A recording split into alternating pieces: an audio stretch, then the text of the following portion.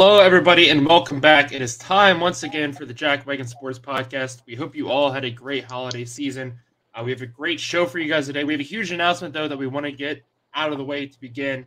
We have officially partnered with our first sponsor. It is W Energy. If you use the code JackWagon, you get 10% off your order at w.gg. It's not w.com. W.gg. You head over there. Slade and I have both had their products so far. I mean, no real complaints. They're actually pretty good. Very excited to be partnered with them. So we wanted to get that announcement out of the way. So we hope you guys head over there, get that checked out. It's a lot of fun to be partnered with somebody for once, and we're excited to see where this goes from here. But yeah, w.gg, head over there and use code JackWagon for 10% off your order. Very excited to announce that with you guys. And without further ado, let's just go ahead and let's get right into today's show. We have a lot to talk about. NFL, college football, and a little bit of golf today, as well as the official PGA season, as I like to call it, gets ready to kick off. Yes, they've had a few events already.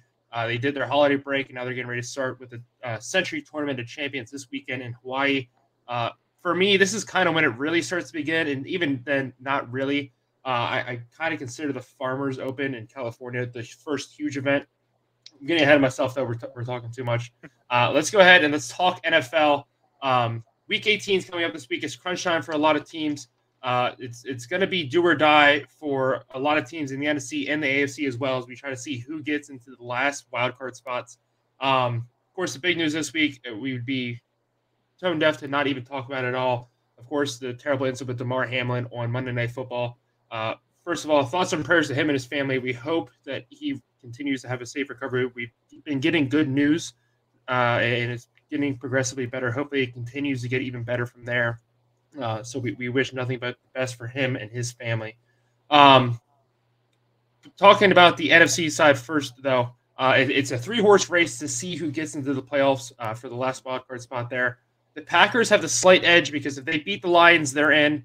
The Seahawks need the Lions to win, and they need to also win. And the Lions need to win, and the Seahawks to lose. So kind of an interesting situation there. Nick, your thoughts on this whole setup for the NFC wildcard? Yeah, so right off the top, if I'm picking one of those three teams, I have to go with Seattle here. I like the fact that Green Bay just needs to win to get in, and they're at home.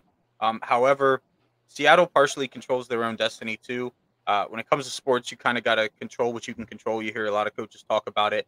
And if you're Seattle, the only thing that you can control is winning this game. You win that game in front of you, which I personally think that Seattle can and will do. A lot of people are like, oh, well, if Seattle wins, Detroit's kind of out of it. If you think that Detroit is going to go into Green Bay, their divisional opponent, week 18, and not try to ruin Green Bay's chances of going to the playoffs, you're stupid. I don't know what other word to use. This is a Detroit Lions team, especially under Dan Campbell, that's going to give Green Bay everything that they can handle and then some. They're going to look to be, like I said, ruining Green Bay's playoff chances. I think that they do it. They have caught a lot of momentum here towards the end of the season. The first 6-7 games of the season, they looked like a team that could be good, but their defense didn't really step up. Now they have the offense playing efficiently, the defense doing their job. So, like I said, I think Seattle takes care of business early on, and then Detroit is going to finish Green Bay off from the nighttime. So your thoughts on the NFC picture? Yeah, so I think that it's really crazy that each team basically needs the same thing. Aside from Green Bay not needing anyone to lose to clinch their spot, I mean, they all got to win. They're all going into the game knowing that this is down to this game. Like a lot of times, it's week 17, that's the game. Like, oh, we got to win this one and next week. We're already past that. We're at this point where, I mean, they all need to win, and they, other than Green Bay, obviously, they need the other team to win. But yeah, I think it's. I'm more interested to see how the number 1 seed goes with the NFC here. I think that it's going to end up being Seattle that comes away with this spot. I think that Green Bay is going up against a really good Lions team that they had so many close losses at the beginning of the season. I mean, their record could be so much better had they not had so many of those close losses. So I think that they're an underrated team playing Green Bay this week. Yeah. For my pick, I think the team with the best chance to make it is Seattle, just because they're playing a kind of down Rams team. I mean, as far as where we thought they were going to be this season, coming off the Super Bowl, we thought Yeah, it's Super Bowl hangover, but they still should have been a lot better than how they played. Baker Mayfield has really started to play really well in that system now that he's got adapted to it. And so that is definitely something to watch out for as well. I mean, it's not going to be a cakewalk for Seattle by any means. The team I think most likely to walk away with that playoff spot, though, is Green Bay. It's just kind of the season they've had. They've shown spurts of greatness, and then they've shown that they can be a really terrible team overall. Here, the last few weeks, they've put together a little bit of momentum. This is they just had the feeling around them that this is going to be the team that sneaks into the playoffs. After we were sitting here 4 or 5 weeks ago going, "There's no way the Packers make it." Again, they're playing a home game. It's at night. It's in Lambeau. I think that's going to be the edge. I would love to see the Lions win, the Seahawks lose, and the Lions get in. I think that would be a great story. I think the Lions have just let too many chances slip through the fingers. If they beat Carolina on the road and then they won this past week, they're in the playoffs. We're talking about they need to lose and Seattle wins and so many other things happen for them to get knocked out. And I think, again, as great of a story as it would be, it's kind of time for reality to set in for the Lions where, yeah, those close losses early in the season, those are the difference makers between getting into the playoffs and sitting at home next week. And I think they're going to feel that sting. It might be motivation for them to go out, pick up a couple more players this year, and come back and put together a complete season. Because at times, this Detroit Lions team has looked like a team that could possibly go on a playoff run. But again, I think they've just let too many opportunities slip through their fingers, and it's going to bite them. And I think we're going to see that this week. Again, I think the Packers, just with their momentum they have, the situation they have is, listen, win and we're in. We don't have to worry about anything else. Playing at home, I think it's going to be enough for them to sneak in. We flip sides. We go over to the AFC. We look at that picture. Who would have thought, again, 4 weeks ago, we're sitting here talking about the Steelers making the playoffs. Mike Tomlin has his team at 8-8 again. If they win this week, he will once again not have a losing season. Whether we get to the playoffs or not, we shall wait and see. But it's going to come down to the Patriots, Dolphins, and the Steelers. I believe if the Dolphins win, they're in. There's like 30 playoff scenarios I've seen. The Dolphins need to beat the Jets and the Patriots to lose for them to get in. Okay. I can read off the 4 things quick for you if you want. Yeah, go ahead. The Patriots need to beat the Bills, and they need the Dolphins and the Steelers to lose. So that's an either or. So the Patriots need to beat the Bills, or if the Steelers and Dolphins both lose this week, they make it in. The Dolphins, as we already said, they need to beat the Jets and they need the Patriots to lose. The Steelers need to beat the Browns, and they need the Dolphins and Patriots to both lose. And the Jaguars can lose to the Titans, and with losses to the other teams, they'll still make it in. It's a crazy way of events that the Patriots are still the easiest path, it seems, because they just need to win or have 2 of the other teams lose. Right. Yeah, like I said, I mean, just between the Patriots and you think, again, 4 or 5 weeks ago, we were sitting here looking at the Steelers going, oh, they're going to scrap their whole team. They're looking at a top 10 draft pick and so on. And here they are. They're actually fighting for a playoff spot. Kenny Pickett has finally started to develop a little bit of that offense and shown signs of how good he really can be. Now, are they going to continue to do that? We'll have to wait and see. I'm not sitting here saying Kenny Pickett's a huge draft success or anything by that stretch of the imagination. I think he still has a long way to go. So does that whole organization. I think the Dolphins have wasted way too many. I think they're on a 6-7 game losing streak right now. You have Tua hurt, and now I believe Teddy Bridgewater's out as well. So the whole quarterback situation is not in favor of the Dolphins. I think there's going to be a lot of finger pointing at Mike McCarthy already. That's not his name. Mike McDaniels. Mike McDaniels. I was like, Mike McCarthy is not the coach of the Dolphins. There's going to be a lot of finger pointing at McDaniels already. Listen, he had this team at one point in position to be the number 1 seed in the AFC, and now we're sitting here talking about they're not even going to be in the playoffs. I don't think they win this week. I think the Dolphins are all but done. Again, with 2 quarterbacks out, it makes it almost impossible. A lot of squandered opportunities. Again, I don't think all the blame should go on McDaniels. You can only help injuries so much, but regardless, no matter what happens around your team, there's always going to be finger pointing at the head coach. We're going to talk about head coaches here in a minute. The Patriots, again, I worry about Mac Jones in pressure situations. Yeah, he's looked really good at times this year, but a lot of those times it's, hey, this is just another game. Let's go out there and let's play. They're also playing the Bills. And again, this is if this game doesn't get canceled, we shall wait and see what happens. Or if the Bills decide to just take a forfeit or nobody knows what's going to happen with that situation. But regardless, if they do play, they're going to be a very determined team to go out there and play well for their teammate. They also still are fighting to lock up the number 1 overall seed. Again, we have to wait and see what happens with that and the Bengals. So that's going to be a very high energy matchup for the Bills. I believe they're at Buffalo as well. So that crowd is going to be rampant. I think the Patriots are walking into the most dangerous situation. Believe it or not, I think the Steelers have the easiest path here. They're going to play the Browns, who just got eliminated last week, are honestly a complete dumpster fire, if you ask me. Deshaun Watson, he finally threw a couple good passes last week. Still, he does not look very good at all, in my opinion. And I don't think that Browns team is anything special. So, believe it or not, I believe the Steelers have the best path to get into this wild card spot. But yeah, Nick, your thoughts on the whole AFC playoff situation? Yeah, so I'm actually going to go ahead and agree with you on this. I think that the Steelers have the best shot, the easiest road, so to speak, to that playoff spot. They just have to beat the Browns, which the offense of the Browns is struggling way too much to really compete against the Steelers defense. They might put up some points. The big question mark really is Pittsburgh's offense versus Cleveland's defense. And despite a couple pieces like Garrett and whatnot on the Browns defense, I think that the Steelers move the ball enough and score just enough points. Probably going to be a low scoring, like 20-17, something like that, if it's even that high. But I like the Steelers in that game. And like you said, Miami being on your third quarterback is not, even though they are at home, it's a very tough Jets defense, a very good Jets defense. I don't think that your third string quarterback gets it done, no matter how much offensive talent you have around him. And then, New England going on the road against what's going to be a very emotional Bills team, a very good Bills team, still the favorite to win the Super Bowl. I like Pittsburgh's chances. Mike Tomlin always finds a way, to go positive, as we've talked about plenty of times. So really, I think Pittsburgh gets the job done, and it's on the other two teams, that they're competing against to get a win. And I don't think that either one of them have a good shot at getting the win. So I like Pittsburgh. Yeah. Slade, your thoughts on this wild card matchup?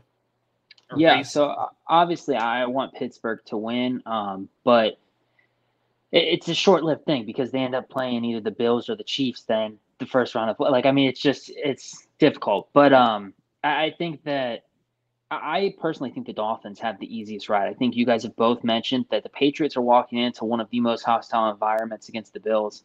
I think that the Jets, they had like 2 good weeks of Mike White, and ever since then, this dude's throwing balls at the dude that's supposed to throw the ball in from the sideline, like the guy that's the ball boy just carrying the bag of ball. Like, he's throwing balls to that guy more than his receivers. So, I don't foresee them being able to beat the Dolphins this week. And the Jets, the way that they've played the last 2 weeks, is the reason why I think the Dolphins have the easier route. I think what we're going to see is the Chiefs get the first round bye, just because I think that the Bills are going to go in and they're going to demolish New England, but they're not going to be willing to play another game a couple days later against the Cincinnati Bengals. So I think that they're somehow going to forfeit both. I think that it's going to be a classy move. Both teams are just going to forfeit the game and somehow take a loss. I don't know how they'll do that, but I don't think that they're going to end up playing that game. And so I think the Chiefs just have to beat the Las Vegas Raiders this weekend, and they're going to walk into the home field advantage. And we've seen it before. Patrick Mahomes is damn near unbeatable when he's got home field advantage through the playoffs. Mm-hmm. Yeah, no, it's definitely going to be an interesting situation to see what the NFL does with the Bengals game, with the Bills. But moving on, usually the Monday after the end of the regular season in the NFL is called Black Monday. It's when a lot of NFL head coaches get fired. In your opinion, who do you guys see as being the coaches that get sent packing on Monday morning? Slade, we'll go ahead and go right back to you. And who do you think is getting fired on Monday? So I don't really know that any of these coaches are really deserving to get fired. There's been so much that has happened this season. A lot of teams that were supposed to perform. The Jets were supposed to be really good, but then you had just the decline from Wilson, right? Is that his name? Yeah. You just had the decline from him. The team just basically turned on him right away. They were wearing Mike White shirts the next week when they were starting Mike White and everything. So, that was just difficult for them. I don't think that he should get fired there at the Jets. I don't think that I don't think Mike McCarthy should get fired for the Cowboys because I mean their team is doing good. I mean they're sort of like the Chiefs in that they're flying under the radar. It seems like this season. I mean all the talk has been about the Eagles and the Bills, and then Cincinnati here of late. I mean, but I haven't heard much about any of these other teams. So I mean, for me, I have a hard time picking anybody that's going to lose a job right away. But I'm sure that you guys have some better understanding on the coaching standpoint from football and will give us some better insight. Yeah, Nick, I'll let you go ahead and go first. Yeah, so the first one, not gonna lie, this is kind of a personal. I don't want to say hope, because I don't like to see my coach get fired, but I do think that after this season, Ron Rivera is going to be out. Um, I think it's going to happen one of two ways. Either A, Dan Snyder's going to say, "Look, you've had 7 wins. I think he might have got 8 wins last year. Yeah, last year I think it was. But either way, you float around even every season. I have this thing I call it the Ron Rivera strategy: is to start off the season kind of slow. During the middle of the season, go on some bullshit win streak, and then at the end of the season, when you have a chance to make the playoffs, you either A, fumble it away, or B, get in by the grace of God because some other team lost. This year, we didn't make playoffs. Obviously, we were eliminated. And I just think that the entire coaching staff, Ron Rivera, Jack Del Rio, Scott Turner, they all need to go. And how do you do that? You fire the head coach and let somebody else come in and build their team. Um, I will say there's been talk about Sean Payton. I'm not one of those Commanders fans. I do not think Sean Payton is coming to the Commanders. I don't understand why he would. I know we have a talented offense and a good defense, but it's still somebody like Sean Payton. I don't think he's coming to Washington. I don't even think that it has to do with like how their offense and defense runs. I think that the struggle that is going to remain for their team is within the management. Oh, yeah. Dan Snyder and everything. I mean, I don't think anyone wants to walk in there and be the head coach, no matter whether they think they can take them to 13 wins, knowing that this team might get sold by the time they get there. Like, that's the second option here is, there's talk where the sale could happen as soon as March. Now, obviously, that wouldn't be finalized and everything. But I learned about this thing that happens in professional sports where if you know that there's agreement for a sale or something, that new owner can kind of start to put his touch on things. Like he can start to say, hey, this coach is fired, this coach is coming in, whatever. One of those two ways, I think Ron Rivera's gone this season, and that's my, biggest. He could stay. Don't get me wrong, but from a personal point of view, I think that he's gone this season. I just don't think there's any reason to keep him around, especially if the sale were to happen, close to the end of this year. I agree with you as far as Ron Rivera. I don't think he gets fired though. I think he's more so going to be, listen, it's time for me to step away. He almost like a mutual agreement, but they're going to let him leave on his terms. Let him leave with a little bit of honor, not necessarily fire him. And I do want to say real quick before you get started, like I appreciate where Ron came in. He was brought in to change the culture in the locker room. He did that by all means. I'm thankful. You can only do so much when Dan Snyder's your owner screwing out. He's a good coach. I think he's taken this whole roster. So unless Washington wants to sit there, gut this whole roster again, and go through a rebuild, which nobody wants to do because you have a lot of really good young talent there in Washington. But Rivera has taken this team as far as he can get them. And I think everybody around the league kind of realizes that. It's just up to if Dan Snyder A wants to fire him, or B Rivera kind of recognizes that and goes, okay, it's time for me to hang it up. Do you guys think that he misheard the reporter this past week when asked about a QB change with them being eliminated, and he had said eliminated? What? So, and like he had come out like at first I thought he was like kind of being sarcastic because Ron does that in interviews sometimes. But he had actually gone back when somebody had asked him about like him not knowing, and his reasoning was, well, I thought we were going to beat the Browns this week. So, like, whether or not you think you're going to win a game, that's not a good excuse. So, like, I genuinely think he might not have known that we could have been eliminated just based off of, that kind of retract that he gave, with that answer. So, that's another thing. Like, whether he's being real or whether he was being sarcastic, like, at that point in time, that's not really the point to be sarcastic. So, like, I have my feelings about it, but I'd like to believe that he was being sarcastic, but I've come to the conclusion that I think he genuinely, whether it was because he thought he was going to win the game or not, he genuinely kind of already thinking ahead, thought that they had already beat the Browns. Yeah, I see what you're saying. As far as my thoughts on coaches that are going to get fired this year, I think Lovie Smith is going to be gone from the Texans. I think that whole organization is ready to move on and hopefully start treating this like a real football team and not just, kind of a project to let's build up some draft capital to just trade to somebody else. I think they're ready to take this team to the next level. We've seen a lot of really good things come out of that roster. Obviously, you're sitting there at a 2-13-1 record. It's not the greatest, but at the end of the day, I think they are a pretty good team, honestly. They don't have much leadership, though, especially in the coaching. Yeah, you don't have a good quarterback, but I think Lovie Smith's time in Houston will be over. Obviously, Indianapolis is going to be needing a new head coach. I hope they don't think Jeff Saturday is going to be the head coach for a long period of time there. I think Kevin Stefanski and Cleveland could be on watch. I'm not saying he's going to get fired. And I think this year he'll probably get a break because, hey, you didn't have Deshaun for the whole year. And, there was a lot of things going on. But I don't think Stefanski is a very good coach at all. I think Baker Mayfield was his highlight, and he got him to the playoffs. They won one playoff game, and then I think that's it. I think that's all you're going to see out of Kevin Stefanski. From here on out, you're going to see that flirt with the wild card, and that'll probably be about it with him.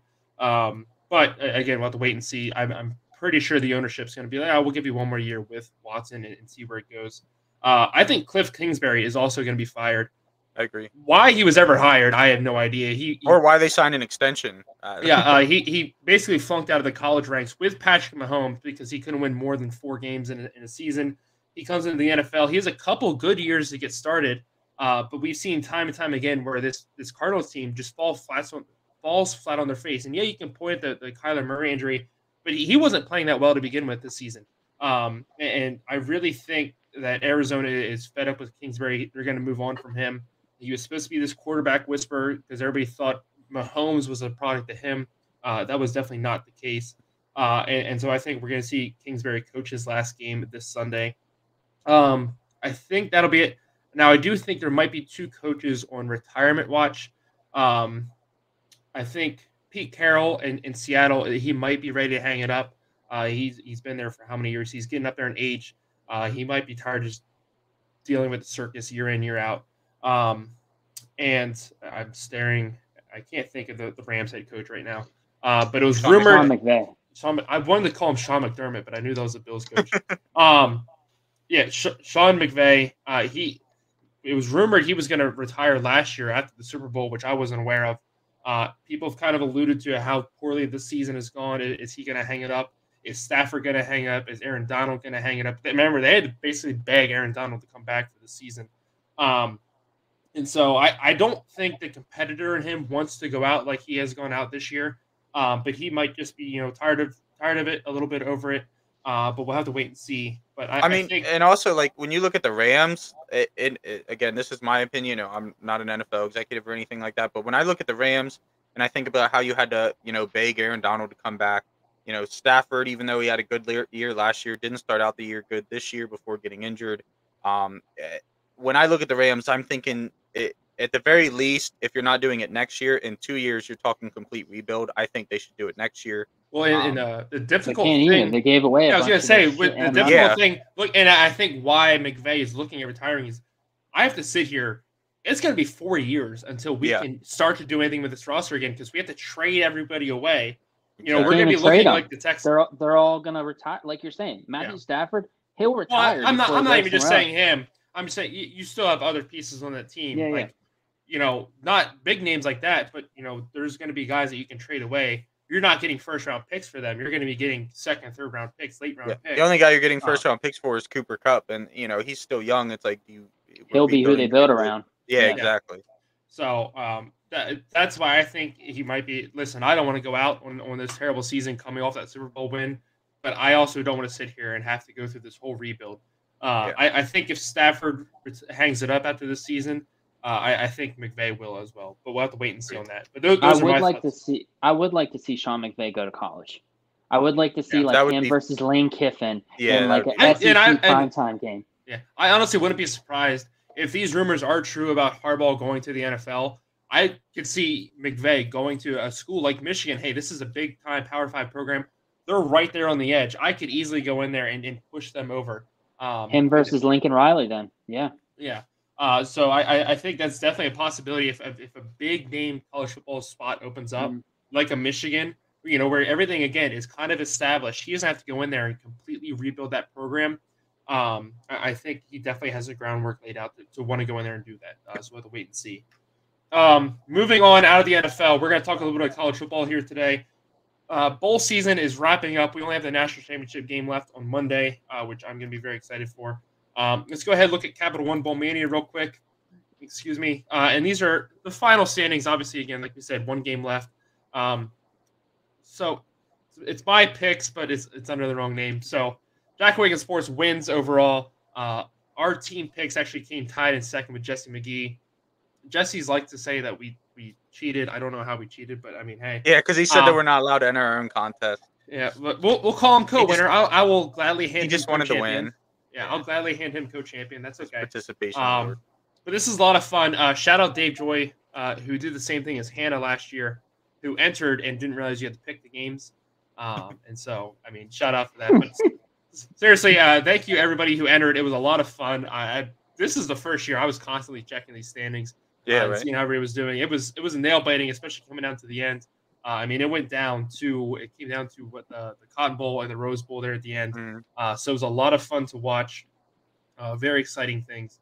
But looking back on bowl season, we want to kind of look at some of the winners and losers. Now, this isn't just teams. This can be players, coaches, or, again, overall programs. Nick, I'll go to you first. Who do you have as your winners and who do you have as your losers coming out of bowl season? Yeah, so I picked one winner and loser as teams and one winner and loser as conferences. So the first one, I would be remiss. I'm not going to lie. Google couldn't tell me if that was the real word or not. Remiss is, I'm not sure if remissed is, but nonetheless, I'm using it. If I didn't mention Penn State in the good category, we've talked about it outside of the podcast. 2 stud running backs, an O-line that should, once again, get better. A belief in the fact that the QB situation is going to be better. Shout out to Sean Clifford while we're at it. We've talked a lot of crap on him on here, but every good thing that's been provided to me from the Penn State offense under him has been mostly because of him and some ridiculous Jahan Dotson catches. Until this year when we got a running game, but nonetheless, and a star-studded defense that's filled with a lot of young talent that really shouldn't miss out on a couple pieces that we're going to lose this offseason. Not to mention a coach finally getting his first top 10 win. So you can't help but say the future's bright. I think that they look good. As far as my bad team, I was hesitant to say this. I almost chose somebody else, but I went with USC on this. And, while they still ended with a pretty good season, the way that they ended the season to me was very disappointing. You had a chance at the college football playoffs. You couldn't get it done. And then when you have a month to prepare and go out to play Tulane, albeit a very good Tulane team, and you don't get the job done, you let them come back on you. To me, I know that they're still going to have a lot of key players around next season, but I just think whether it's coaching, whether it's players, whatever it is, the way that you ended the season isn't going to help you carry any momentum over in the next year. So you're going to have to, kind of count on new players coming in and player development. I just don't like the way that they ended the season. So I had to go with them in the bad category. As far as conferences go, in the good category, I have to go the SEC. They continue to make their case as the best conference in college football, between having the most teams playing in bowl games, the second best bowl win percentage, only behind the Big Ten, which had 2 less teams play in bowls, and being represented by the favorite in the national championship game. It's hard to argue that the SEC is the top conference. And then as far as bad, I went with the Big 12. They were definitely on the wrong side of things when it comes to bowl season, despite having the other representative in the national championship game in TCU. If you take out TCU beating Michigan, they went 1-5 in all other bowl games. I wanted to give them more credit because of TCU being there, and there's a lot of teams that competed against TCU in the regular season. But after seeing what TCU can do when they play 4 whole quarters, which luckily they realized that they could do that before the game against Michigan, it suddenly makes the rest of the Big 12 not look as good. Yes, Slade, even Texas, sorry. But yeah, definitely huge disappointment. I thought the Big 12 would do a lot better, especially, seeing how TCU did and the way a lot of teams competed against them. But like I said, once we've seen what TCU can do with 4 quarters, it suddenly makes the rest of the Big 12 look a lot more inferior. Slade, your thoughts? Yeah, so I think the best teams was first and foremost Alabama. I mean, we saw before their game just probably more than a handful of their star athletes enter the transfer portal and decided they're not playing. After the game, Nick Saban had released that he gave every single kid that entered the transfer portal the option to play in the game. That he said that they would play for this team for the year. That was the last game of the year. They were allowed to play in it. They all chose not to. The fact that they went into this game, and I think after losing those players, the spread should have been a lot closer than what it was pregame. But to only give up 2 touchdowns in that game and score 45 was just a great way to end the season for Bryce Young, who had, I would say, a disappointing season for himself. I mean, he did have a good season, but compared to last season, I would say it was a disappointment for him. Tulane, I think that they ended this season on such a great note. This sets them up for next season. I mean, this is that Oklahoma State or the teams that they have to do good the year before to even set themselves up for year 2 or year 3 of getting close to the playoffs. I mean, Penn State's in the same position. I mean, like, these are teams that they have to finish inside the top 10 the year before to have a chance at even trying to get to the playoffs the following year. And Tulane was able to do that. I mean, what a comeback that they had against USC, like you had said. PSU and Oregon both getting it done was nice. And then just a team that I didn't think deserved to even play was Clemson. I mean, I feel like they were just a disappointment. You're playing backup quarterback for Tennessee. I mean, Clemson chose their quarterback over their starting quarterback that they had. I mean, obviously it was a good pick the week before or the game before, but I mean, and the only thing they kept talking about is that it was the kid's first loss or something like that as a quarterback since like prep school or something. I'm like, it's just didn't need to be what it was about. But I just feel like Clemson was the disappointment. I'm glad they did not win that game 2 games before making it into the playoffs, because that would have been really disappointing to see them play one of these top 4 teams that we got to see and get their breaks blown off. Yeah. I'm going to slightly disagree with you there. I'm not putting that loss on Klubnik at all. I thought he actually looked very well at times. I think that was Clemson as a whole came out and just looked terrible. They couldn't get him any time in the pocket. I saw multiple wide receivers dropping passes. He was playing very well. He hit a lot of his open guys. I think Klubnik will be fine. I think it's a whole system issue at Clemson. And so, again, yeah, it's not great. I just don't want to put all the blame on him. Yeah, well, ESPN ESPN was definitely overhyping. Yeah, it was his show. Yeah, it was his show. And a lot of people forget Milton was a starter over Hooker before last season started, and a lot of people were doubting him for some reason. He came out and he showed why Tennessee is in good hands moving forward. My winners and losers, my winning team, I'm going to give it to OU, Oklahoma. A lot of people thought they were going to go to Florida and just get throttled by Florida State. I was one of those people. I thought Florida State was clicking on all cylinders. Oklahoma went out there. They were up for a couple scores early. They took it to the finish line. That was a really good game. Oklahoma has had a very good recruiting year as well. They're setting themselves up nicely for next year. A lot of people thought Brent Venables was going to be a failure. Listen, he took over this great Oklahoma team who, for some reason, last offseason, all anybody could talk about was the amount of people that left Oklahoma. And then this season, they were surprised when Oklahoma was struggling so much. I think Oklahoma's in good hands going forward. I think Venables is a good coach. I'm excited to see where that program can go. If they can get momentum going before they head to the SEC in a couple years, it's going to be a lot of fun to watch. My loser team is Florida. I understand they had a lot of opt-outs. They had a lot of trouble going on with the quarterback situation. But the team that showed up in Las Vegas was one of the worst football teams I've ever seen. I'm still watching videos, weeks later, of players just jogging down the field. A pass rusher just stood there as a ball was set. That team went there with no desire. I think they kind of knew they were going to lose, but 9 times out of 10, when you see a team that's, hey, we're picked to lose, nobody's believing in us, they go out there and they at least want to put up a show. A lot of these guys, again, are probably going to transfer. Hey, let me go out there and let me put some good film on against a really good Oregon State team. They just had zero desire to be in that bowl game. Billy Napier, who's a coach I really respected, is definitely losing control of this team. I am worried about where that whole program is headed. It'll be an interesting situation to watch.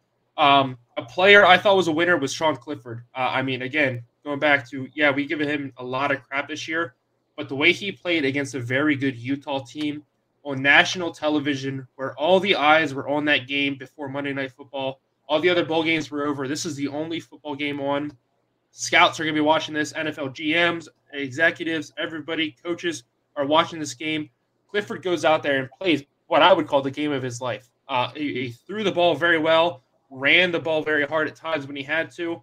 I think he boosted his draft stock. I think we're all of a sudden now we're talking about this guy playing on Sundays.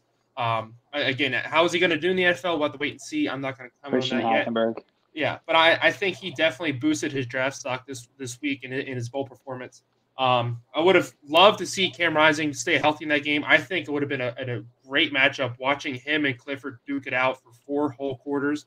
And now, again, is Rising going to go into the draft? Is he going to wait another year? He does have 1 more year of eligibility left. We'll have to wait and see with that. I saw a video of him talking to a teammate, and they were like asking him something. He's like, "No, I'm not coming back." Yeah, I saw that. It was like right at the end. He's like, "Nah, I'm done." So I don't know if you're talking about. I don't know. Right. My loser player, I'm going to go with JJ McCarthy.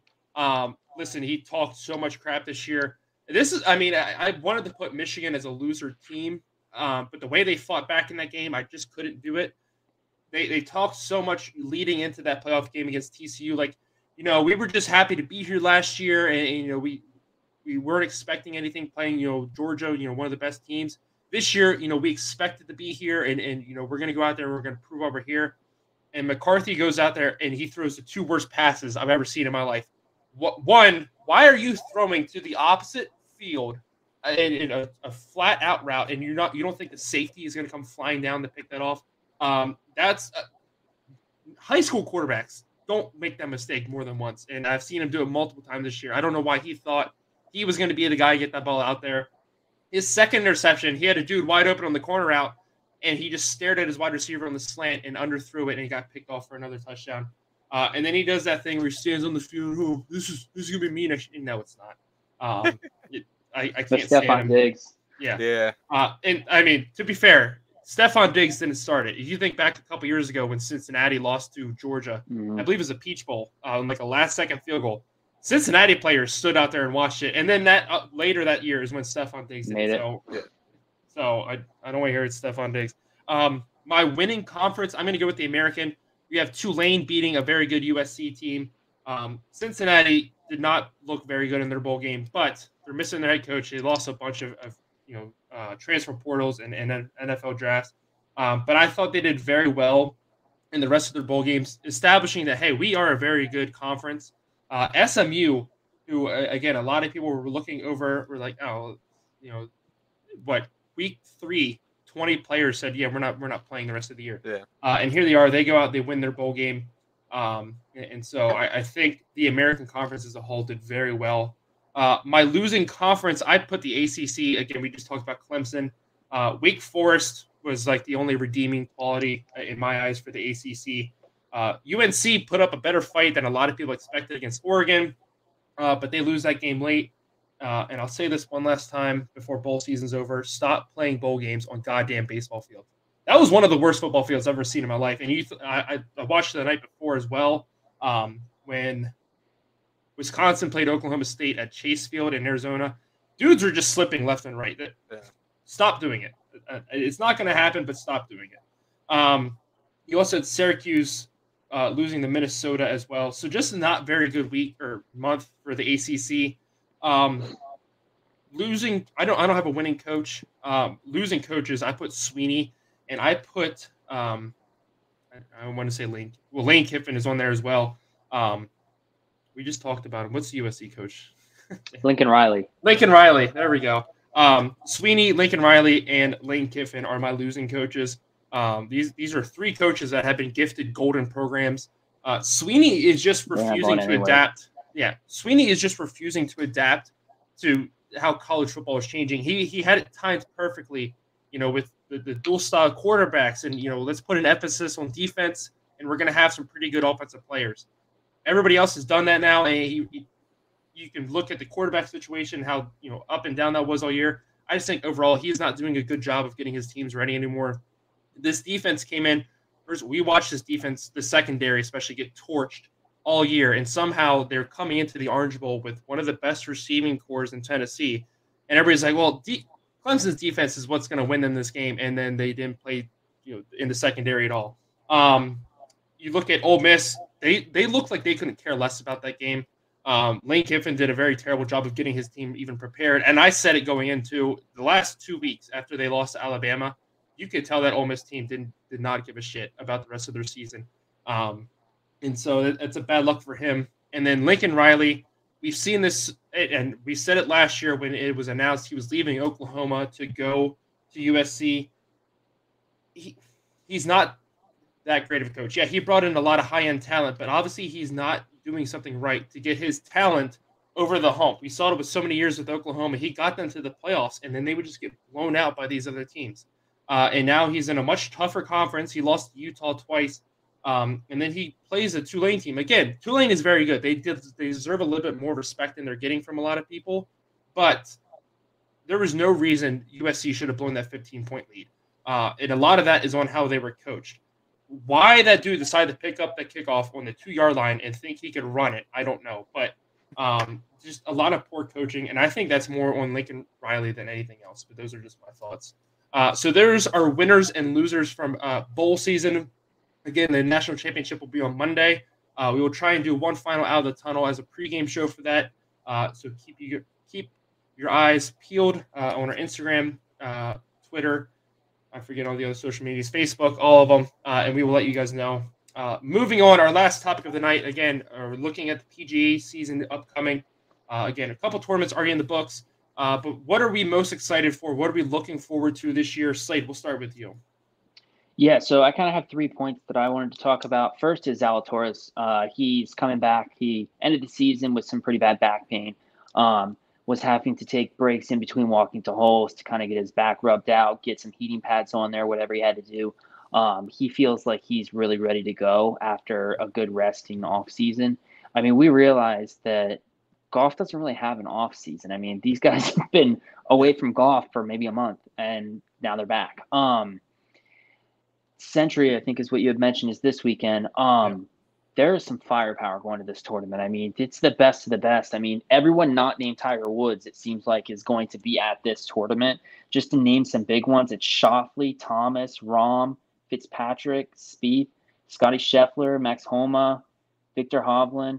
Like, there's a lot of firepower coming to this. And so I think it's going to be a really good one to watch really early on here. Everyone's trying to kind of get a jump on the points to start the season. And the last part that I kind of wanted to mention is I saw some news. I hadn't did a lot of digging on it, but that some of the tournaments are going to be allowing live golfers possibly. Like, I know the Masters is.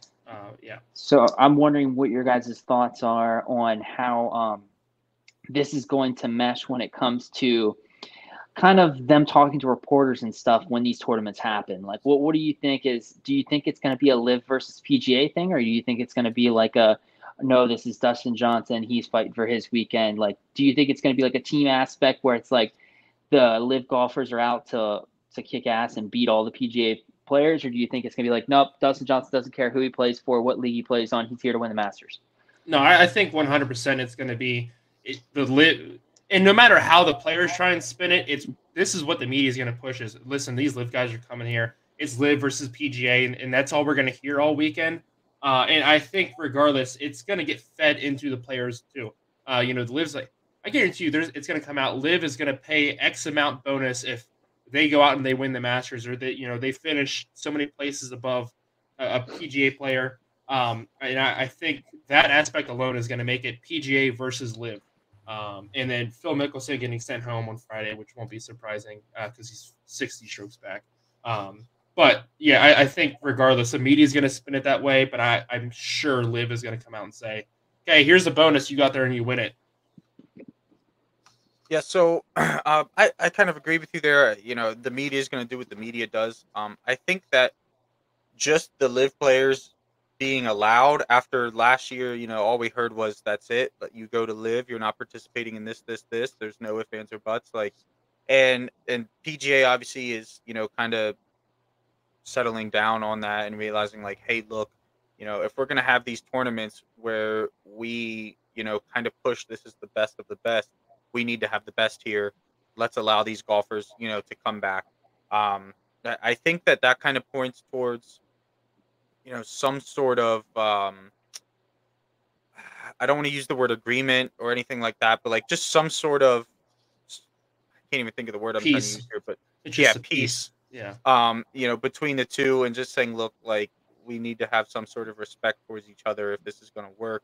You have some great golfers, in my opinion. Like, I don't think there's a whole lot to really build off of as far as Live versus PGA. Like, obviously, the way things went down, kind of that. But if you think about players, in my mind, Cam Smith's really the only one that you could sit here and say I think could compete on a week to week basis. Obviously they're not going to be competing week to week, but just can come in and you could say, yeah, if there's one person from Live who's going to compete, it's going to be Cam Smith. Now I get that there's names like Brooks Koepka, and other players like that could compete, but when you look at last year before they went to Live, they weren't really competing at the same level, minus Cam Smith.